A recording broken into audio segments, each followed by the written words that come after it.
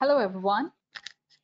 Welcome to the webinar on Future Test Skills, Less Logistics, More Thinking by Zuchi Systems. Myself, Lady Susan John, Head of Marketing here, will be the host for the day. I, on behalf of the entire Zuchians, thank you all for the time you have dedicated today to attend this webinar. We have an eminent speaker today with us, and I can assure this will be worth your time. So here's some webinar housekeeping rules. Be sure your audio is connected properly. All the participants' lines are muted. If you have any questions during the presentation, please do type them out into the chat box. We'll be logging all the questions, and our speaker will be answering them at the end of the session during the Q&A. So with this, let me introduce our speaker for the day, Paul Gerrard. I'm excited to have Paul with us today. I'm sure Paul will be a known name to many of you here as he has presented keynote talks and tutorials around the world. He brings with him 30+ years of software development, testing, and consulting experience. He is a principal at Gerrard Consulting Limited and an acknowledged consultant, author, and coach in the areas of software testing and quality assurance, specializing in test assurance. He is a recipient of Eurostar Testing Excellence Award, Tester Lifetime Achievement Award, and the ISTQB Testing Excellence Award. He also hosts the Technology Leadership Forum, an organization that facilitates the professional and personal development of senior technology professionals. And well, when Paul's thoughts are not in the world of testing, he uses his time to write love poetry. That's interesting. And now I'll hand over the session to Paul to take over.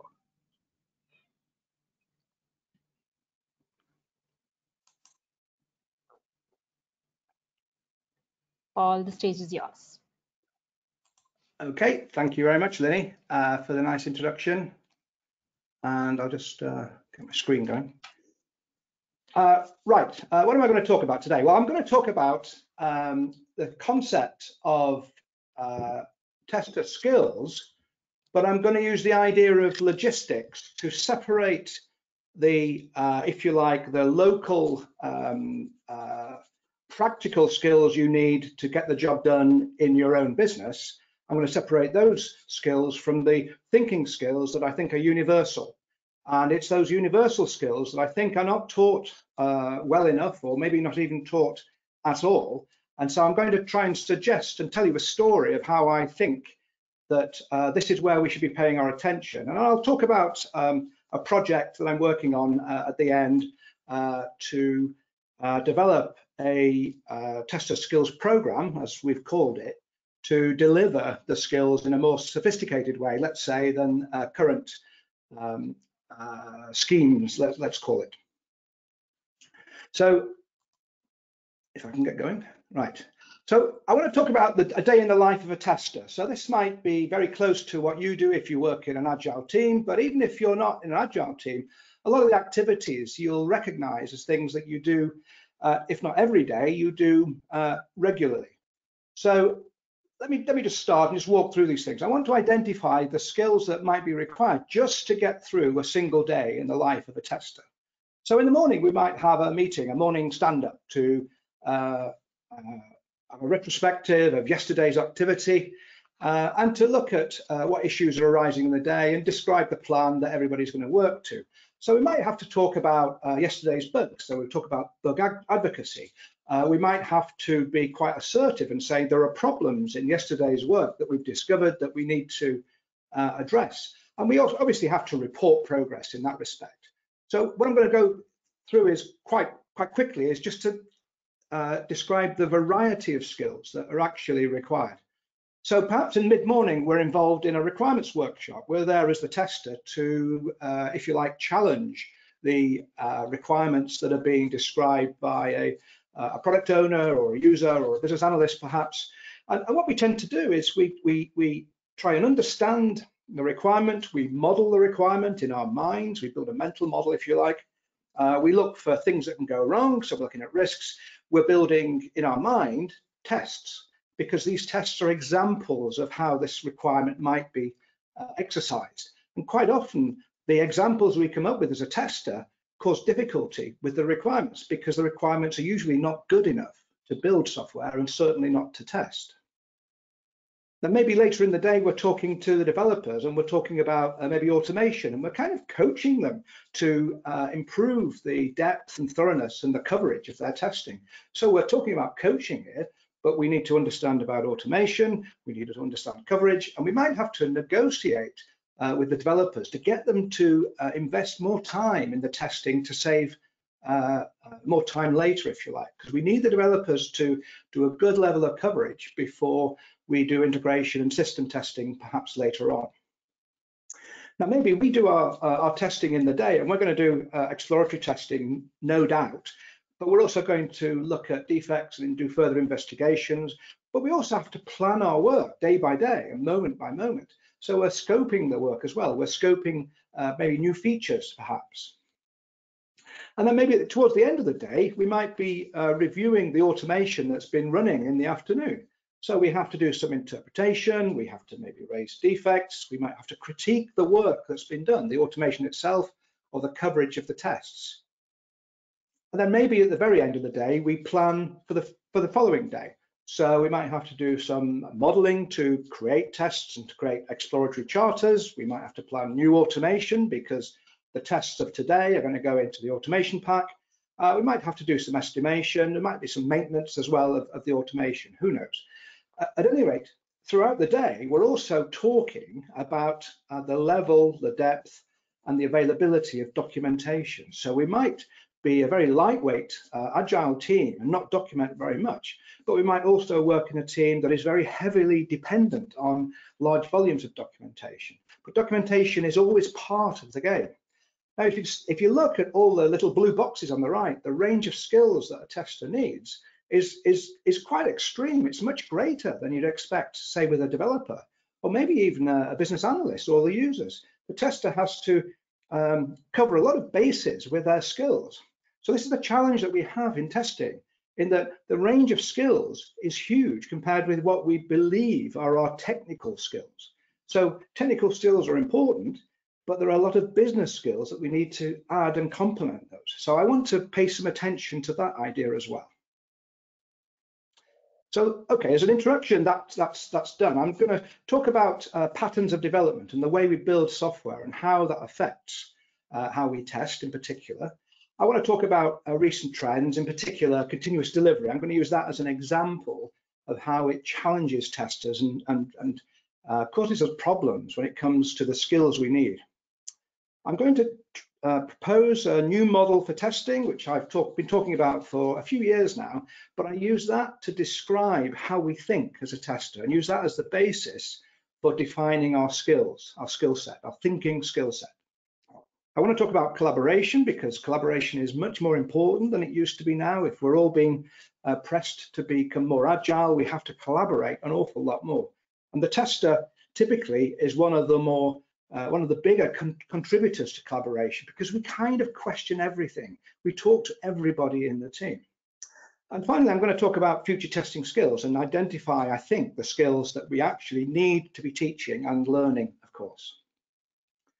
So I want to talk about development patterns first. So, and I'm going to not dwell on this too long because it's kind of obvious and I don't want to make a too heavy point, but most people think that there are three development patterns, three basic development patterns. One is structured or waterfall, let's say.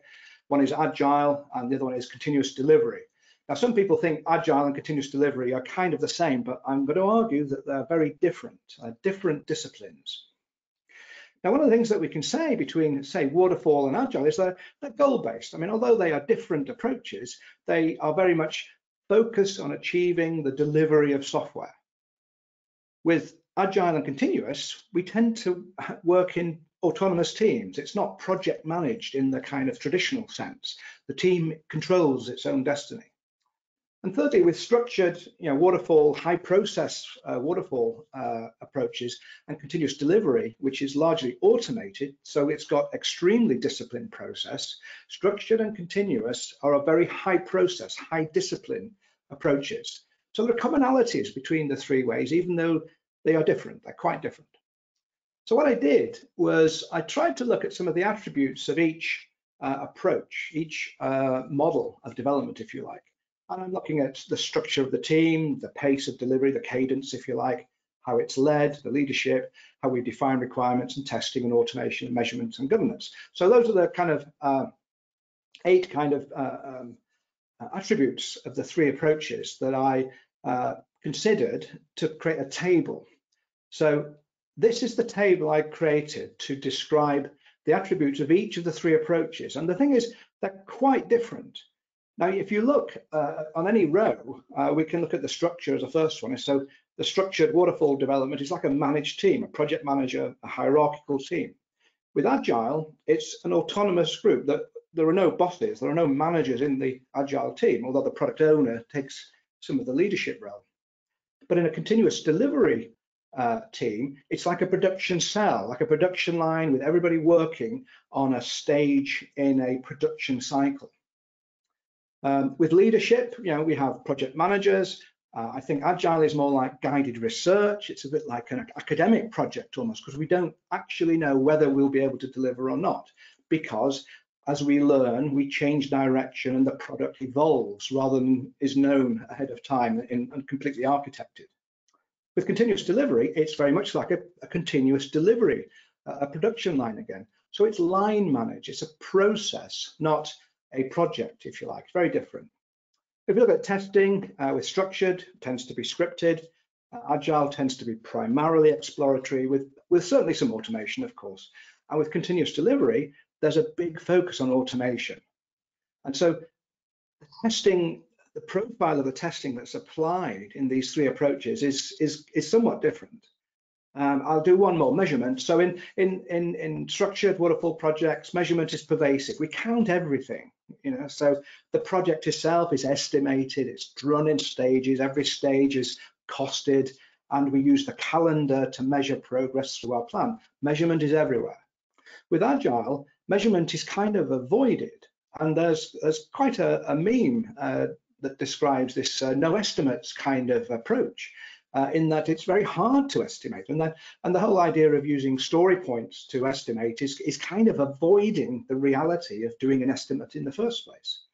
With continuous delivery, it's driven by analytics, it's driven by data that's coming from our both manual and automated processes. So with continuous delivery, measurement is pervasive, it's happening all the time. So you can see that the 3 approaches are different. So that's the point I really want to make with this. It's that Agile and continuous are not the same, and we all know structured waterfall is very different from more modern approaches. We get that. But there are not 3 patterns. There are many, because every company does it differently. Every approach that's applied in every company is a hybrid of the 3. It's a blend of structured and Agile, and maybe some continuous delivery as well. And that's the real point. So everybody does it differently. Now, fixed processes, if you like, waterfall is the very last year, let's say. They are kind of regarded old-fashioned. But with Agile, Agile has been around for maybe more than 18, maybe 20 years now. But even now, only half the industry have moved into an Agile way of working. So we're still only halfway into the journey after so very long. We've been talking about shift left for decades, and scaling Agile is on everyone's agenda. Every big company wants to be Agile, but they have big projects. So Agile has to scale up, and SAFe is one approach. But there are criticisms of SAFe, of course. And continuous delivery seems to be the next big thing, and DevOps and the whole collaborative approach makes sense, of course. But we're still in a process of flux, and we hear stories of citizen developers and users creating their own systems. People are beginning to explore that. And robotic process automation as an adjunct to testing with tools, potentially tools will replace people using our systems. So the issue we have as testers is everybody's doing it slightly differently. Some are going at a faster speed than others. And we need to step back and understand what we're trying to achieve. And this is where the idea of a different range of skills comes in. Now, I'm going to talk about continuous delivery very briefly, because I want to use it as an example of the challenge we have as testers. So without spending too much time on this, I mean, the usual explanation of continuous delivery is we squeeze our staged process into maybe a weekly or a daily or potentially even an hourly delivery. And within that very short cycle, we put in, if you like, a series of stages that compare with our waterfall approach. So the challenge with this is that we basically scope our increments to such a size that we can make them much more predictable. So we can estimate that we can deliver them within the week or 2 days or even within a day. So in order to do this, we have to be ruthless when we scope the functionality that we're going to deliver. We assume we're going to automate much of the process, and regression testing becomes a very large part of the process because that gives us the safety net to deliver in a rapid way. So we need a different test approach if testing is not to become a bottleneck. Manual testing won't work within a continuous delivery regime. Now, when people explain continuous delivery, you usually see, one or other pictures like this. And the most common one is this kind of infinite loop, a figure of 8, if you like, where we basically cycle around this loop endlessly, maybe on a weekly or over 2 or 3 days, or even a daily cycle. Now, I've got a problem with this. And so what I want to do is to explain the thinking that goes into a model like that. If you unwrap the continuous delivery cycle, it looks just like waterfall. And that's the point I'm going to make. It's a staged process, the way it is described. Now, we know that people are much more flexible in continuous delivery teams using DevOps and are collaborating in a much more flexible way.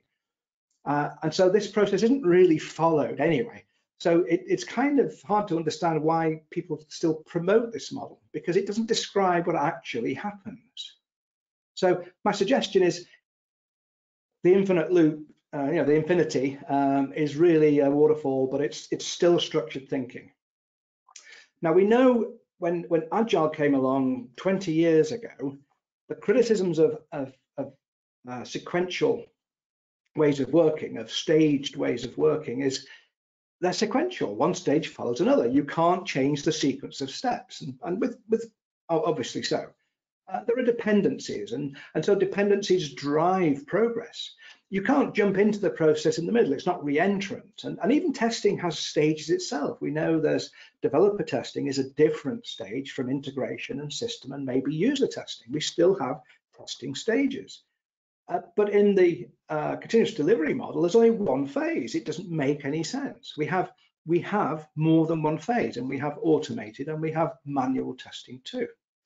So testing is squeezed in that model, and really testing happens continuously. We have to regard testing as a continuous process, like the development is a continuous process, and the requirements analysis is a continuous process. We're learning all the time. And what happens with phased delivery is there are no feedback loops. And we know that what Agile gives us is rapid and continuous feedback.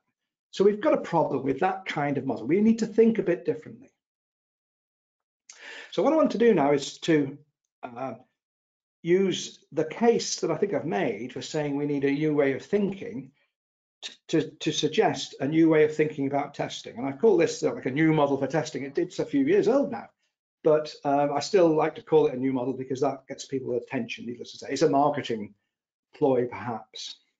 And what I want to do is to kind of get you to think a different way, just for the next 2 or 3 minutes. I want to suggest that you forget logistics.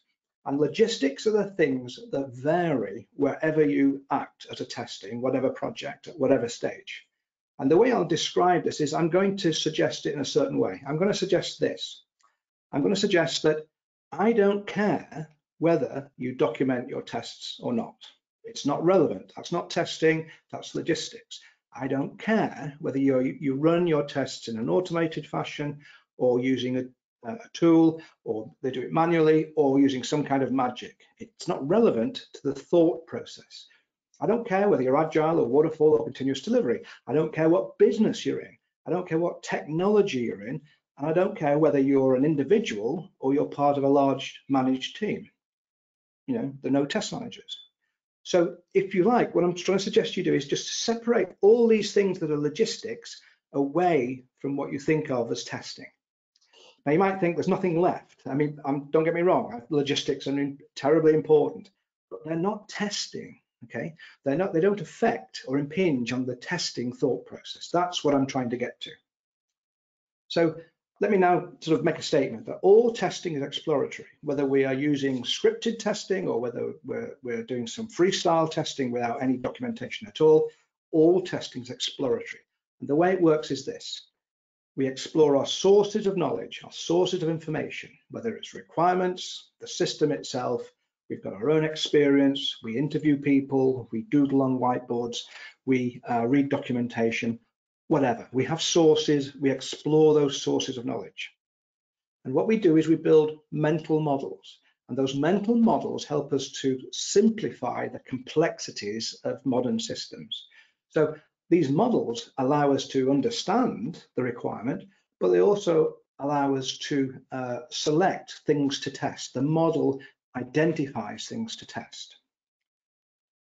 When we have a model that is meaningful, and we can identify things to test, what I'm going to suggest is it informs our testing. It doesn't do our testing for us, but it allows us to identify meaningful tests from that model, that when we share our tests and say we are covering that model, other people understand, because we try and share our models. So that's the view from the top of the mountain. So let's come halfway down and let me just break that high-level mission statement down a little bit, maybe. On the left, we've got this idea of exploring our sources. And what we're doing is we're creating mental models. We're creating test models, if you like. And what happens is when we think we know enough, we say, aha, I know enough to be able to identify things to test. And so we shift from exploring to running tests. So when our model is good enough in our mind, we think, now I can identify things to test and I can start creating and running tests. So on the left-hand side, we're creating test models.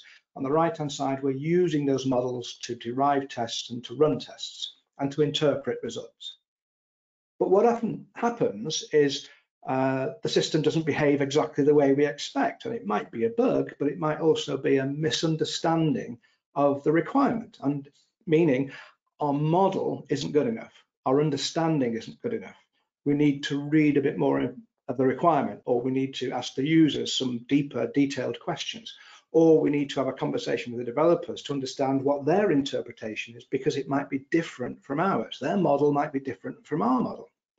So we tend to want to be on the right, but very often we have to go back to the beginning on the left and explore our sources and ask people for more information. This is very common. So we might go through this loop more than once, for a very complex feature, but the idea is we want to be testing, having created our mental models, which is our understanding. And in everything that follows, when I use the word model, you could substitute the word understanding. We need to understand what the system should do before we can articulate a test and before we can interpret a result.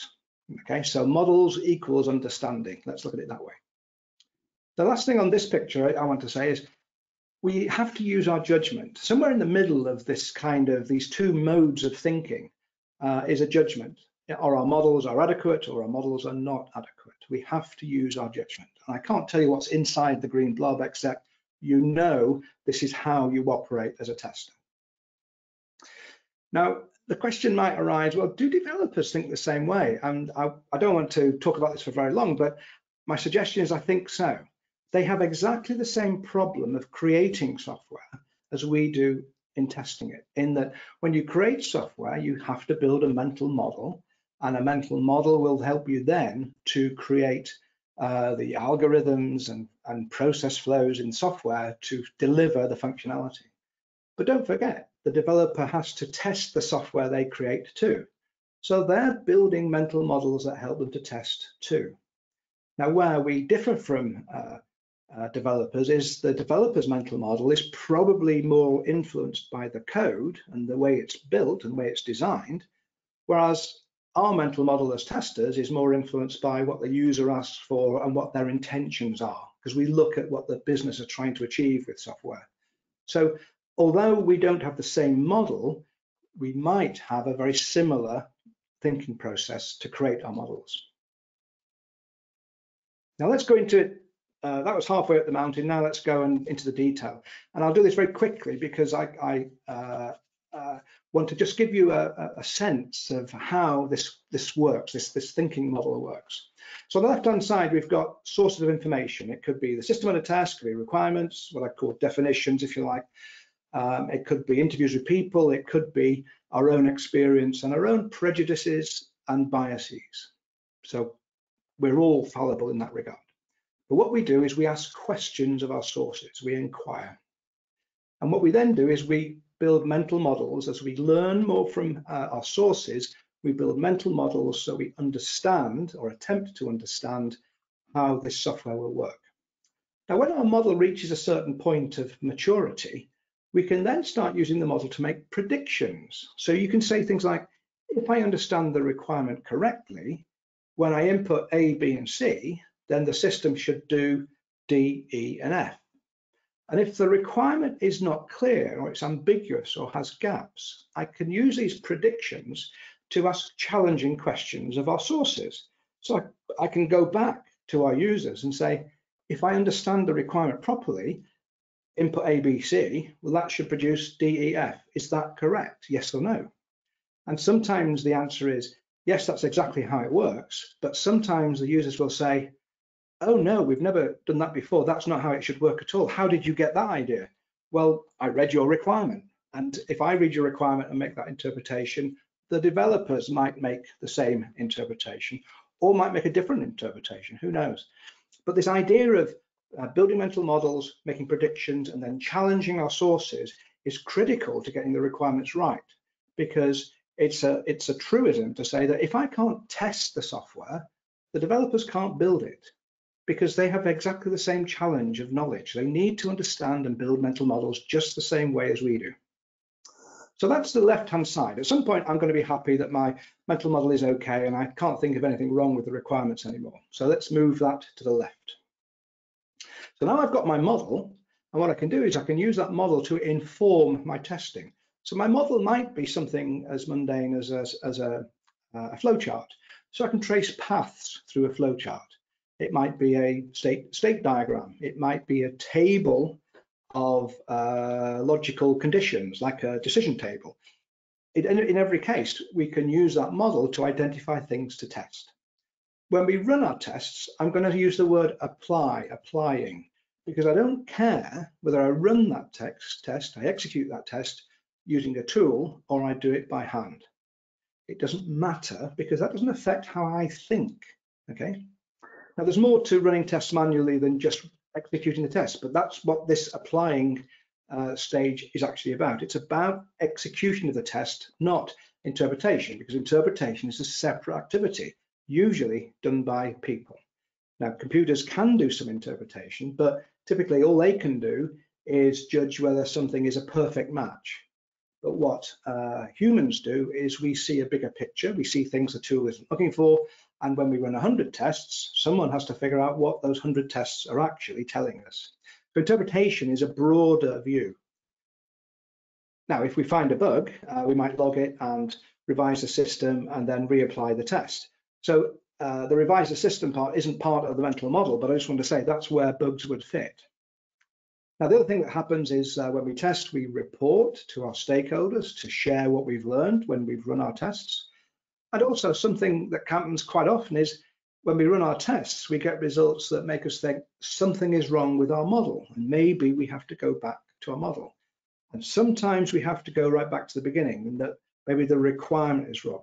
The understanding of the requirement from a developer's point of view might be different from the tester's point of view. That's perfectly possible, and it's quite common. So sometimes we have to go back to our source of information, go and talk to the users. So all these various arrows coming out of the testing blob in the middle of the screen reflect the outcomes from running tests. Now, when you glue it all together, this is what you kind of get. Now, it looks a little bit like a creepy crawly, like a bug, doesn't it? But that's not the intention. It's just the way it turned out. And this is what I'm calling like the new model. Now, what does this model represent? It represents the thinking processes: inquiring, modeling, informing, applying, reporting, etc. There are 10 of these activities. Now, each of these activities has a physical manifestation as well as a thought process. I'm just looking at the thought processes. Now, you might hang your logistics, your physical activities off this picture, if you like, and some activities span more than one thinking activity, and that makes sense. So reviewing is basically the left-hand side. So when we read a document, we make mental models, we make predictions, and then challenge the requirement because we can see an anomaly. That's what you would do when you're doing a review of a requirement of a document, or even something like a user story, perhaps. So what this represents is not a staged process. It represents a series of modes of thinking which humans can undertake maybe 2, 3, 4 simultaneously. It's not an end-to-end process. It's a picture of the way our mind moves as we have conversations, as we read, as we experience the system under test. Our mind has to do 10 activities, not just 1 or 2. It's not as simple as that. Now, I think I've just said what's on here, but what I want to focus on is our mind is jumping around this kind of process, and it's not driven like a staged process. It's driven by events. It's a dynamic thing. The phone rings, a colleague interrupts us, we discover an anomaly which looks like a bug. These are events that change what we do, and we have to adjust and adapt our thinking, and then our process moves as well. It's a dynamic process. Now, the comparison I would make is like when you might have, if you're an older tester, or maybe you're testing mainframe systems, maybe 1 or 2 of you are. With green screens, the sequence of events on a green screen was you start at the top left and you tap through the fields in one direction. You could go forwards or you could go backwards, but you could only hit the fields in a certain sequence. With GUI screens, that all changed. You can enter data in any order. There's all sorts of things you can do outside just data entry. And then there are other applications running on your PCs or workstations and so on. It's a much more complicated, dynamic thing.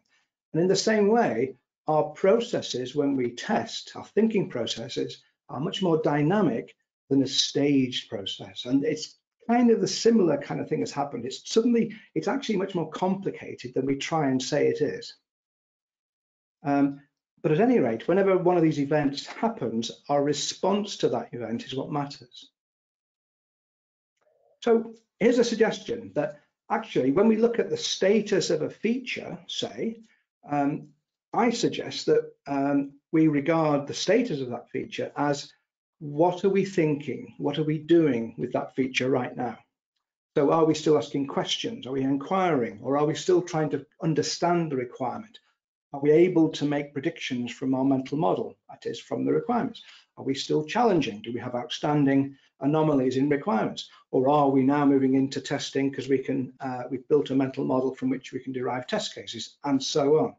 So rather than say where a feature is in a Kanban board, my suggestion is that we could still have a Kanban board, but the column headings are what we're thinking about, not where it is in some logistical process. Because we're not talking about physical items, we're talking about what we're thinking. Now, if it's documented, that might be a document, but if we're not writing documents down, it's all in people's heads. It's where we are thinking that defines the status of a feature. So this is my argument about how we think about continuous delivery in particular, but how we think about all processes, that we are working in a dynamic, event-driven world, not a staged world. So continuous understanding is like, as we move from the left-hand side to the right-hand side of my model, on the left-hand side, we're kind of planning and we're trying to understand the definition, the requirement, you might say. I call it the definition. And on the right, we're trying to understand the delivery. So we need to do both. We need to understand the requirements before we can test and understand the delivery. So continuous understanding is not a staged process. It's a continuous learning process. So we might need tools to support this, and I don't want to talk about this at all really, because it's probably out of scope, I think, for this talk. But we don't have tools yet that support our thinking, certainly on the left-hand side, as well as we need. But I think this is where the tools industry needs to go to support better modeling and thinking and challenging. So I want to talk about skills. And this is the last part of the talk, if you like. The year before last, I was asked to get involved with a project in Cork in Ireland with 20 software businesses, 20 QA managers, let's say. And their challenge was finding and retaining good testers. And their view was that, for example, if they hire computer science graduates, these computer science graduates may know how to write some code and understand a little bit about architecture, but they had no knowledge, almost no knowledge of testing. So they're kind of a blank page. So what the QA managers needed or require is an identification of the skills that their people need, and they need a mechanism for embedding those skills to develop those individuals to become a productive tester, a professional tester, if you like. Now, I won't go through the process we followed. It's not really helpful anyway. But this was like the first slide of the first meeting in November 2018, and it was sponsored by SkillNet, an Irish government agency who promote better skills in the tech community, and Softtest Ireland, who are the special interest group for testing in Ireland. Now, it wasn't driven by training providers. So although I am personally a training provider, I was a facilitator to helping them to identify the skills they need. So I wasn't trying to, if you like, promote what I can sell. It was more about to identify what their actual needs were. It's customer driven. And because of that, I think it's a more accurate reflection of the requirements of the industry. Now, I'm just going to go through very quickly a list of, I think, nearly 40 actual skills that were identified by the team, and I think are all relevant. So the ones in red are the ones that I think you probably wouldn't see in a traditional, let's call it, testing class. So the very first one, adapting testing. Well, it's like, I don't see anyone teaching how we adapt testing as a skill, if you like. So when you encounter a new application or a new technology, or you're in a new project, or you move to another company, you have to adapt your skills to that different environment. Now, you could say that's a context. Of course it is. But I'm not arguing for context driven. I'm just suggesting that when you encounter a different set of circumstances, you have to adapt your approach. So we have to understand, we have to have a skill of adaptation of our testing. Assertiveness, I'm just going to go through 2 or 3. So assertiveness, of course, we have some difficult conversations sometimes. Sometimes we need to argue for more testing, and our bosses say there simply isn't the budget to do that. Now, we might still lose the argument, but we need to make a good case. But assertiveness is about having a grown-up conversation with senior people. Challenging requirements. Again, one of the biggest values of testers is they have a critical eye on requirements. So we have to encourage those skills and teach people those skills to critique requirements and to challenge the sources of knowledge, usually business people. And you can see, throughout all the C's, coaching, collaboration, communication, critical thinking, these are all things that you might recognize as, well, it's obvious we need to do these things, but it's very rare for technologists, people in the testing or the development community, to go on interpersonal skills classes or business skills classes. These are the things that we need to bring into our skill set and encourage, certainly in the testing community. And you can see others. Now, this is just page 1. There's another page. You've probably heard people talk about systems thinking, and systems thinking is a discipline, a thinking discipline. Test assurance is a more like a higher level view of what testing is doing for an organization or for a team. And so test assurance, there's specific skills of how we coach a team to do better testing, but also we need to know how to review their performance in some way and critique their performance.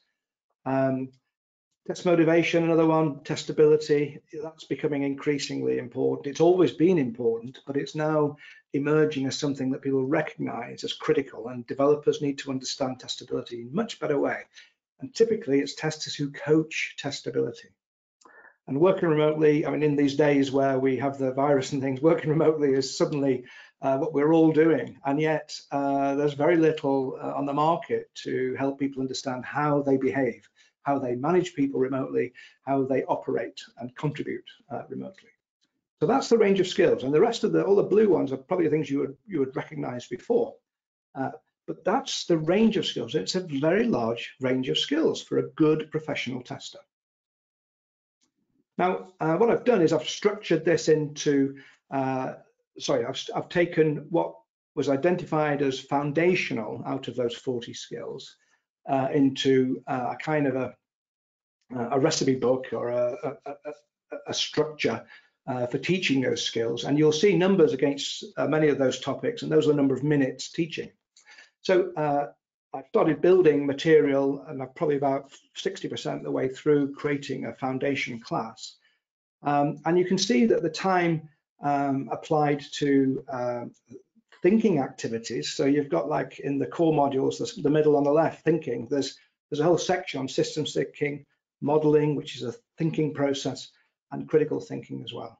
So you'll see that we've tried to introduce the thinking skills into a testing class at last, because this has been missing for so many years. Now, what we've created is a learning and development scheme. It's not just classroom teaching or online training. For every hour of classroom teaching or online training, there should be 1 to 2 hours of local mentoring and coaching by people who bring, if you like, the theory. You could call this the thinking skills, you could call it the theory, if you like, but the logistical skills that have to be applied using those thinking processes. So wherever you work, your company will do things differently. And that's the part where you have to get that knowledge from your local peers and managers and maybe local training as well. So that's the idea, is that it's a learning and development scheme to give people a framework for the thinking and to ask intelligent questions about what they need to know, and then to require their local authorities, if you like, managers and peers, to explain to them how that thinking fits into the logistics in the projects they're going to be part of. So learning and development scheme, not just classroom. So here's my last slide. We need to pay attention to how we deal with event-driven continuous approaches rather than linear approaches. The world is going agile, the world is trying to go continuous, but all our processes are hybrids. We all do it differently. So we have to be much more flexible in our thinking to adapt to different environments. We're going to be more distributed. It's inevitable that with the virus, but the way the world is moving is we're going to be working in more and more distributed teams and do distributed testing. And I think we need fewer testers in the world, but we need smarter testers to be more effective and more productive. We need a broader set of thinking, business, and personal skills to deliver a good testing service. And this is the requirement, but we need the local skills to embed into our processes in our working environments. So if you like, the thinking skills are global, logistics are local. And I can't teach logistics to any of you because you all work differently and you all have your own unique way of operating. So we should separate the global activities which can be taught from the local logistical activities which have to be learned locally. So one last thing, I'm looking to build classes to deliver all this stuff. I'm about 60% of the way through of a foundation level, and that's about 4 days of a 7-day class. So it's a much more substantial piece of learning, if you like, than you might be used to. But I'm looking for people who will act as beta testers, who will review what I'm producing, and at no charge to you. I mean, this would be a great favor to me if you can help me to refine what I'm creating. But I'm looking for volunteers to take a look at what I'm doing and maybe go through the classes, and I will coach you as well. So we'll come to some arrangement about me helping you to get through these things as well. And right now we'll do it all online, but the idea is it would be a classroom class as well, eventually, when we come out of this crisis. I think I'm done. My email address is there. Do connect with me on LinkedIn. I usually say yes. It's very rarely I say no. And at this point, I think I will hand over to Linny.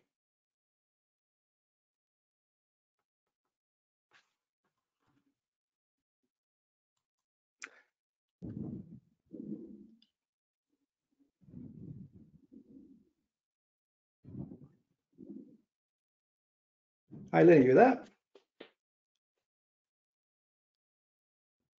Yes, Paul. So if you take control, you don't need to take control, I think. You just need to look at the questions. I was just checking for the screen if it's working fine. Yeah, okay. So anyhow, yeah. Thanks, Paul. That was a great session and very informative. And I'm sure the tester skill program that you're talking about is going to be great. So you have invited beta testers. So I'm hoping you will have volunteers from here. So yeah. So we have a couple of questions here, but at this time, I request the audience to please post your questions here, as I'm going to get some of them answered by Paul. So yeah, Paul, so the first question I have here is, how can testers develop thinking? Is there a methodical way? Sorry, could you say that again, Linny? I'm sorry, I didn't catch that. How can testers develop thinking? Is there a methodical way? Well, I think, right. So the challenge is it's kind of hard to think about how you're thinking. I mean, literally, that's what philosophy is, in that that's what philosophers do all day, I think. So what I've tried to do with the model is to give you kind of a roadmap. And if you had it in front of you, let's say you print it out on a piece of A4 in front of you, and you're having a conversation with a developer, one of the things that I find useful when talking with people in projects is, in the conversation, you can sort of say, well, where is our thinking now? You know, am I still asking questions about the requirement, or am I creating tests, or am I interpreting results? Where am I in my thinking on my picture, on the new model? And the response from the developer might be, well, you're still asking questions about requirements. Well, I'm writing code, and I'm nearly done. I'm nearly finished. I'm nearly handing over. So you're in a different place. So one of the things I didn't say in the presentation is, you can use the model to help you understand where your thinking is, and by doing so, you can find a discrepancy or a conflict in your projects between where you are thinking and where your teammates are thinking. Now, the other angle is, once you begin to understand what's going through your head, you can improve on it. So once you understand what your brain is trying to achieve, you can say, right, I need to be more focused on challenging requirements. So when I read a requirement and I build my mental model, I need to be thinking about how I test it. And that's a natural thing to do once you've got software, but we need to do that with requirements too, to challenge requirements and to come up with good examples. So although they could be looked at as test cases, I like to call them examples on the left-hand side. So understanding how we can add value to our projects by asking good questions, and those good questions are really examples for people to consider. I think once you can think about how you think, this is sounds very circular. Once you can understand what you are thinking about and what process you're following, you can focus on those activities and perhaps improve them and recognize what you need to do in each stage. I hope that's okay. Great. So, It's thank you, circular, Paul. I'm Yeah. afraid. Yes. So Paul, there's next question from Jason. He asked, would Paul like beta testers for his course to be new to the industry or experienced ones? Well, I think the answer to that is both, because in principle, it's where we started with identifying all the skills is we started with a clean piece of paper.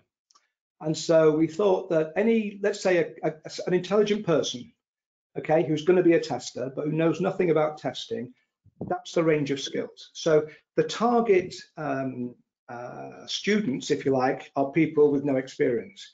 However, we definitely need feedback from people who are experienced, because only experienced people will recognize, well, is this matching my expectations? Is this matching how I think about testing? So I think the short answer is I need both, but I wouldn't want it to be just experienced people, because I think we need some newbies to take a clean look at it and to be completely independent, if you like. They don't have any prejudices or preconditions or so I think anybody. Probably the shortest answer is I think anyone with experience or no experience. I think anybody with the intention of learning about testing would be really, really helpful. Thank you. Yeah, fair enough. Yeah. So Paul, the next question is, you say for each hour of training material, there needs to be 2 hours of local support. What support do you think is required? Well, in the class, what I've tried to do is certainly in the earlier sections, because it's kind of trying to set the scene and put the learning into context. The assignments are things like go and like one of the very early lessons is about stakeholders, and testing stakeholders are your customers. Who are you going to give your results to? Who are going to make a decision based on your results? So developers are your stakeholders, maybe senior users are your stakeholders, the product owner may be a stakeholder, the project manager may be a stakeholder, and they all have slightly different goals. So one of the early assignments is go and talk to your stakeholders, or go and talk to your peers or your manager and ask them who your stakeholders are, and maybe introduce them to you, so you can ask some relevant questions. And I try and give people good questions to ask as well in the early days. So the assignments are very often about having a conversation with your peers or your manager or your stakeholders or the automation guy or your technical architect, that kind of thing. So the support is, I can't answer the questions about local practice, okay? So I can't answer the questions about your stakeholders because I don't know who they are. Only you can discover who they are. So what I try and do is give you a sense of what those relationships are, and then give you some questions to ask them that are meaningful, that will help you understand what those relationships, how those relationships work. And the same goes for other things like prioritization. I mean, like if you've never tested before, it's probably hard to understand what's in people's heads when you start prioritizing tests or features or test results, bugs to fix. So quite a lot of the assignments are encouraging you to have conversation with your peers, and your peers and your managers and who else are the people who will provide that support. And that's kind of the idea of how it works. Does that make sense? I think that's the way I would answer that. Definitely does, yeah. So another question we have here, Paul, is are there practical testing exercises in the classes, in particular exploratory testing of real software?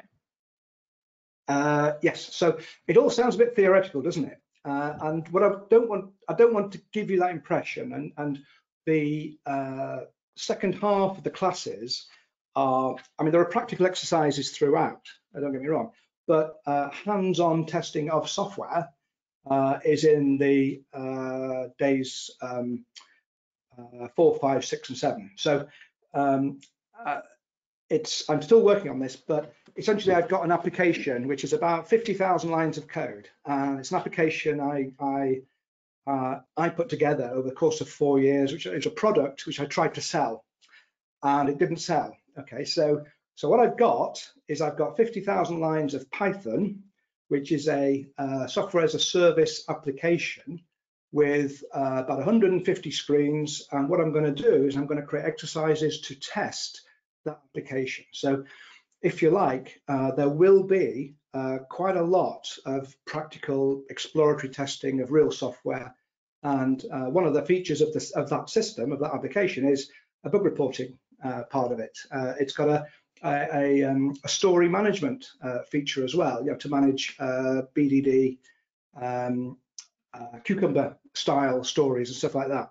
It's got a stakeholder management feature as well. So a lot of the things I'm trying to teach are actually built into this application. So I'm hoping to create some really good assignments to allow people to explore that product in safety.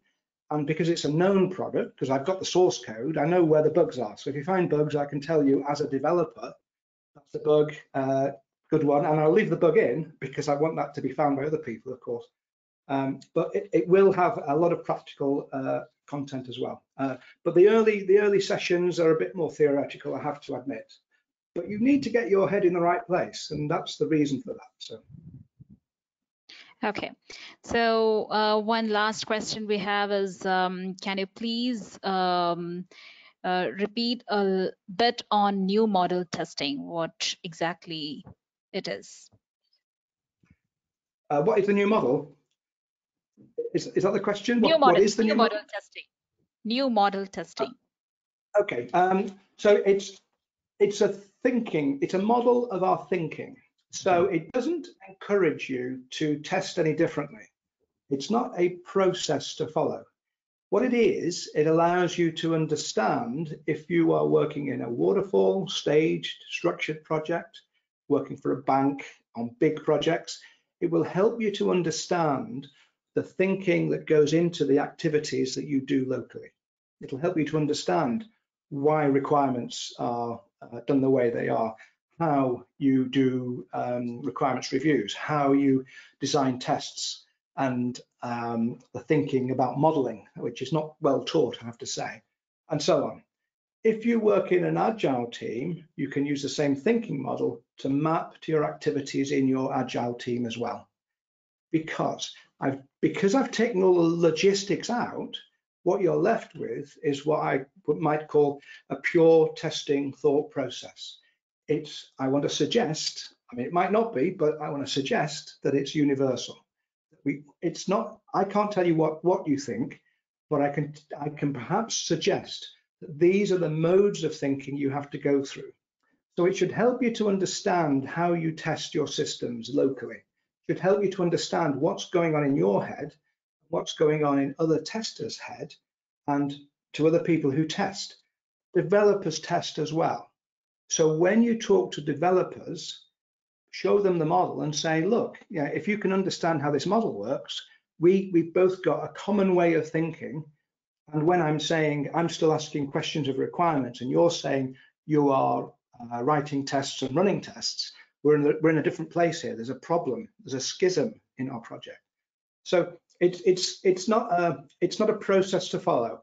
It's an aid to you understanding how you think and how the logistics you apply locally are actually being used and how they are being applied, because it's the thinking that drives logistics, not the other way around. We're too often driven by processes, and we're driven by how tools work, and we're driven by how people behave almost. And really, we should have a better goal in our thinking. My belief is this should help you to understand how you make progress in your thinking. Okay. Sorry, that's a long-winded answer. That definitely helps. So this was our last question, and with this, I think it's time for us to wrap the session. Thanks once again to Paul and all the great audiences that we had today. So audience, if you feel that you missed to ask a question that you had at the session, please feel free to write them to us at the email ID that you see here in the screen, sales@zuchisystems.com. I welcome you all to follow Zuchi Systems in the social platforms, LinkedIn, Facebook, Twitter, Instagram. We share some great content there that can help you. You can also be informed about all the webinars that's lined up for the days to come. So please stay tuned. We hope that you all and your families are safe amidst these tough times that we are going through. Stay home, stay safe. Thank you.